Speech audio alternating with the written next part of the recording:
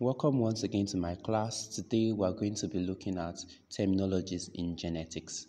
Some key words you need to know while studying genetics. The first is heredity.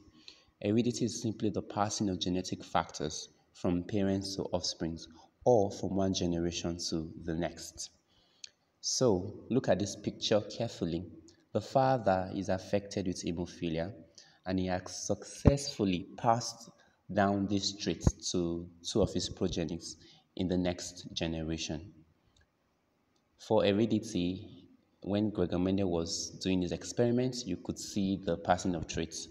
For variation, variation is simply the differences in biodiversity from cellular to community levels, differences amongst species, between two different organisms and the likes.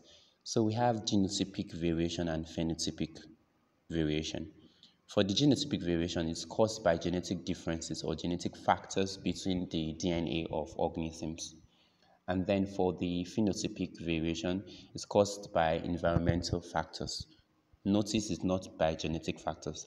Examples are physical appearances, metabolism, reproduction mode and fertility, and so many others.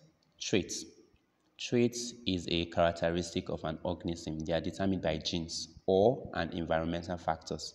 That means it can be both by genes or an environmental factors. So traits can be qualitative or it can be quantitative. So for the qualitative trait, you need to bear these things in mind. There are traits that can be selected into categories. You can classify them into various classes. You cannot measure them. You cannot measure blood group, but you can say this belongs to blood group A, B, and O. This seed color is either yellow or this.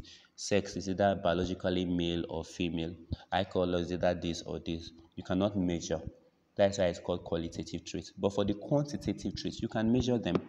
They're actually caused by polygenic effects. That means they are controlled by many genes. So examples are height, weight, things you can measure. I want you guys to try and do this thinking activity. It will help you a lot. Take your time. You can pause the video. So the fourth is allele. An allele is also called an allelomorph. It's an alternate form of a gene or a gene variant.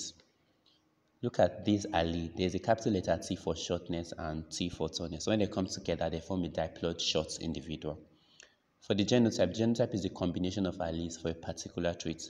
It's also called the genetic makeup of a trait. So if I combine capital letter T and small letter t, I will have a new genotype. TT, that is the genetic makeup. So genotype can either be homozygous dominant. These are also key terminologies. You can research them on your own. Heterozygote and homozygous recessive. They are also key terminologies, but for this class, I'm just going to highlight them. For your phenotype means the physical appearance of a trait. These are some of the things you were hearing from your history class, like red color and all of that. So look at these. This is the phenotype of the flower, but their genotype are different. One is homozygote dominant, the other one is just heterozygote. Genetic drift. Genetic drift is the change in frequency of an allele in a population due to random chance. Please take note of that. For example, we can see that there are different colors in the gene pool. That means different alleles. But something happened. There's what we call the bottleneck effect. It may be a natural disaster like hunting, fire, or a disease wiping out an entire population. Only few individuals with few genes will make it to the next population. Apart from the bottleneck effect, the founder effect is also there.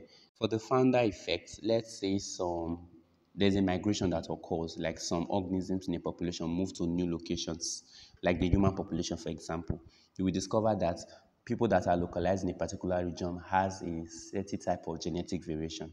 So for penetrance is the degree to which a particular genotype has penetrated the population.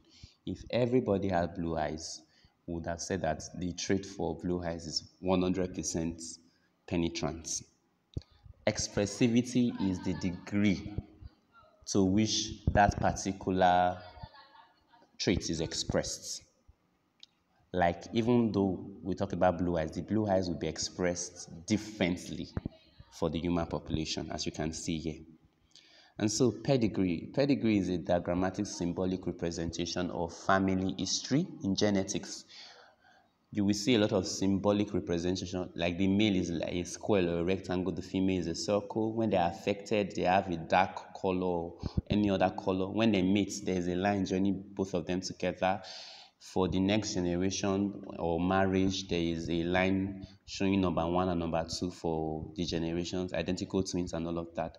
So some of the honorable mentions: gene is the fundamental unit of heredity. Genome is the entire set of DNA found in a cell. Gene flow is the movement of individuals and the genes they carry from one population to another.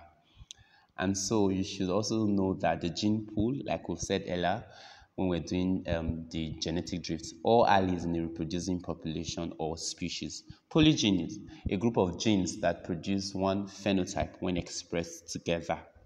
And so we also have some other terminologies such as gene frequency, the percentage of a gene in a population. Test cross, a cross between a heterozygote and a recessive homozygote individual. All of these are terminologies you need to understand. Locus, the plural is loci, a position or location on the chromosome for a particular allele. Mutation just simply means genetic changes. Epistatus, two alleles on different loci. When they interact together and they result in the masking of one and the expression of the other, we say epistasis as occurs.